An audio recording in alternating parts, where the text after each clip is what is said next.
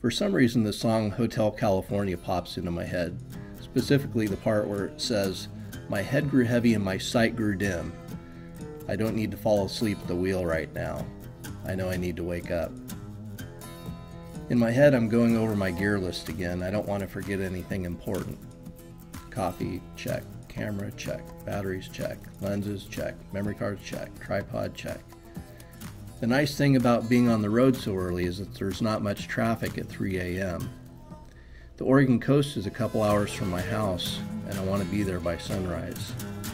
Someone recently told me that there were pelicans feeding at the coast, and I'm looking forward to getting a few photographs. There's something about the smell and the sounds of the ocean, not to mention the amazing views that keep me going back. Deer are active this time of morning in September, so I'm vigilant on my drive, keeping an eye out for anything that might run out in front of me. The road is very windy and I'm enjoying the drive, even in my Jeep Wrangler. Arriving just before sunrise, I could tell it was going to be a beautiful day.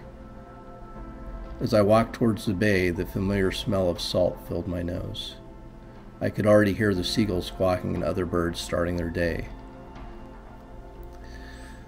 I don't see many clouds in the sky, but I'm going to make the most of it. To some people, that statement wouldn't make sense, as they assume bright sunlight is always best for bird and wildlife photography. The truth is, direct sunlight can create harsh shadows and rob images of what might have been rich colors. I prefer to photograph with a slight overcast when possible. I see that the tide is out, exposing the rocky bottom of the bay. I hope when the water comes back in, it brings plenty of fish and crab for the birds to feed on. There is nobody here right now except me. The sky is beginning to brighten and I can see some color appearing on the horizon. I scan the area, taking in all the beauty and looking for a place to set up my tripod. I see an area down by the rocks near the sandy shore. As I make my way down, I see something flying in the distance low by the water. Could it be a pelican? No, not this time. It's a seagull. I adjust my camera shutter speed to 1/1250th of a second. That's the slowest I normally do for a flying bird. In this low light situation, I set the ISO at 2500. I set the aperture to f4 to let the most light in on the 500mm Canon. I peer through the viewfinder and slowly track the gull and gently press the shutter button. Shooting in electronic shutter mode, the R5 is silent, but I know after just a couple seconds I've captured plenty of images to choose from. More of the usual suspects arrive. This young seagull is looking for a meal among the rocks. Nearby, a curious seal makes an appearance, likely waiting for more food to come back in with the tide.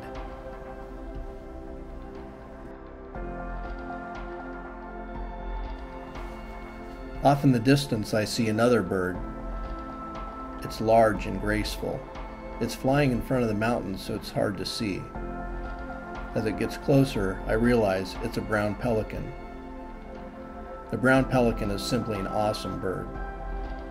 Their wingspan can reach 7 feet, and they can weigh as much as 7 pounds. They are the only bird that can dive for more than 30 feet to capture their food. They have an extendable sac of skin at the base of their throat that can hold 3 gallons of water. My favorite thing about them is that they simply look prehistoric, like the great blue heron does.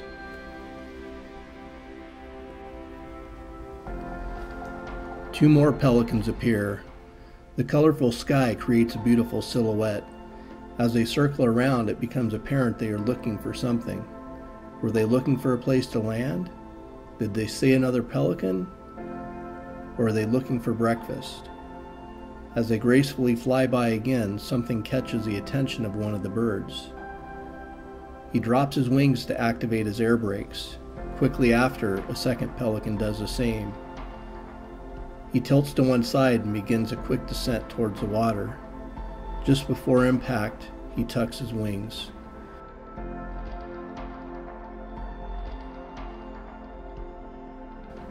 They take a moment to consume their catch.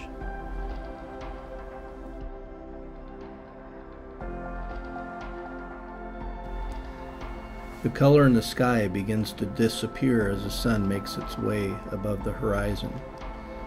I could see the water slowly inching its way towards the feet of my tripod as the tide begins to change. I take in my surroundings and feel grateful. The sky is brighter now, and I'm ready to take some pictures.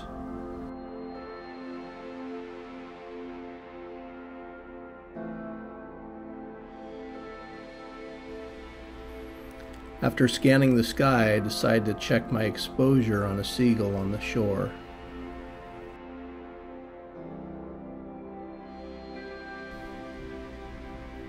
Hey there, seagull. How you doing?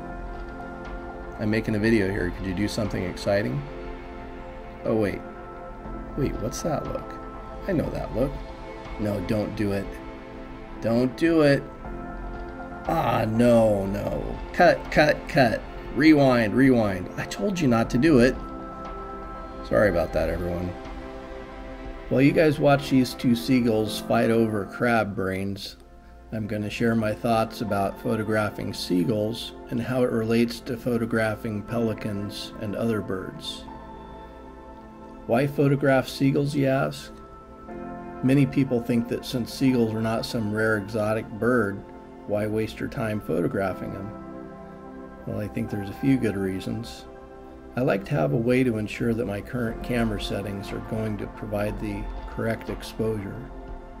It can be really easy to overexpose a white bird with a dark background, especially in direct sunlight.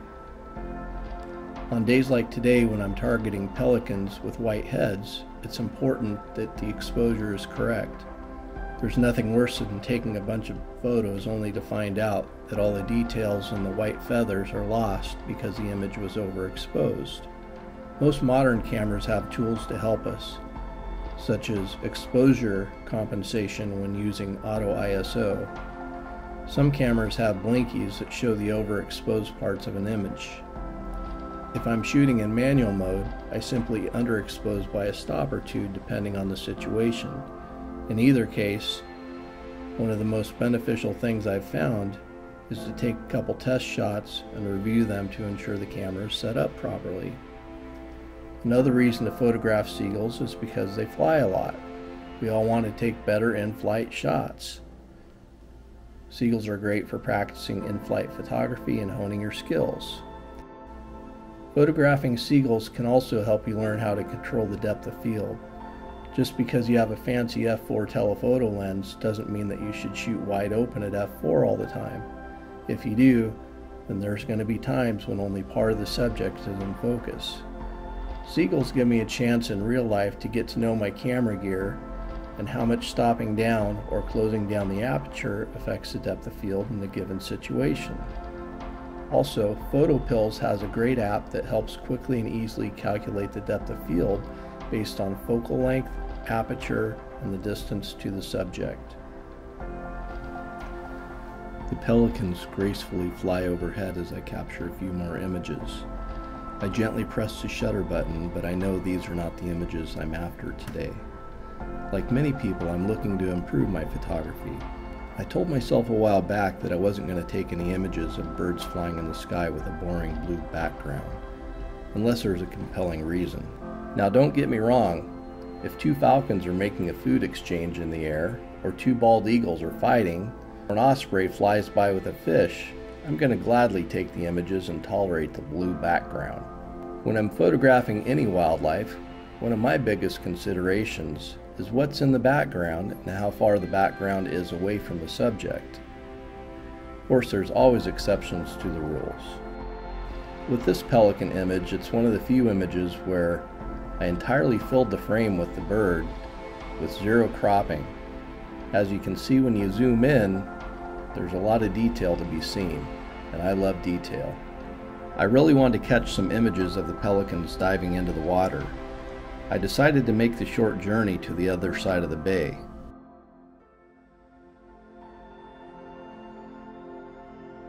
I'm pleasantly surprised to see a couple pelicans perched on top of some pilings.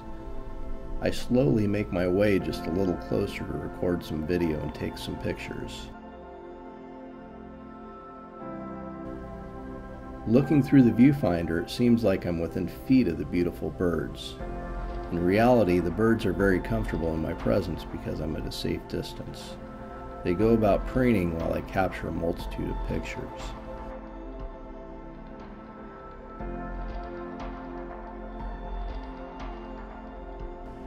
I keep the shutter speed high because even though the birds are perched, I want to freeze the action of the beak. I'm also concerned that if one decides to fly, I'm going to miss the flight shot. There are a few pelicans swimming around. I see a pattern develop where they take off from the water, circle in the sky until they see a fish, then dive at full speed into the water. I'm determined to get some diving shots, so I set my shutter speed at 1/3200th of a second.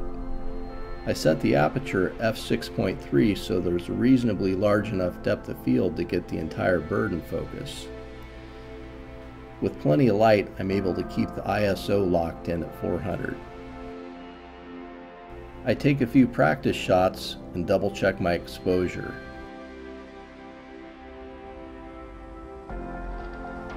I see one of the pelicans circling back around in the air. His head is pointed down at the water looking for his next meal. I see him drop his shoulder and I know it's time.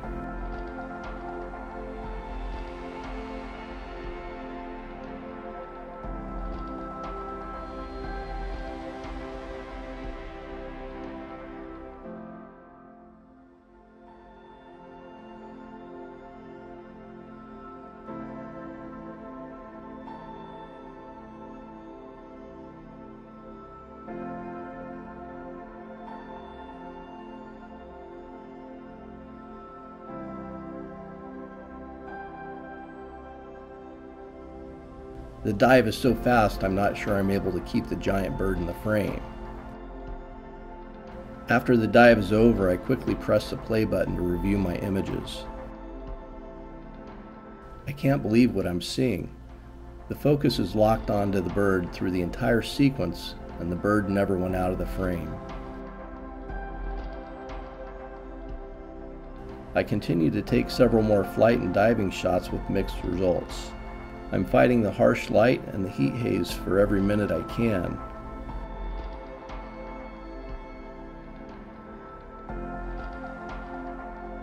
The sun is directly overhead now, and I know it's time to go. There are a few other images I'd like to share from today. I hope you enjoyed sharing this adventure with me. Feel free to follow me on Instagram at Del Loose Photography. Until next time.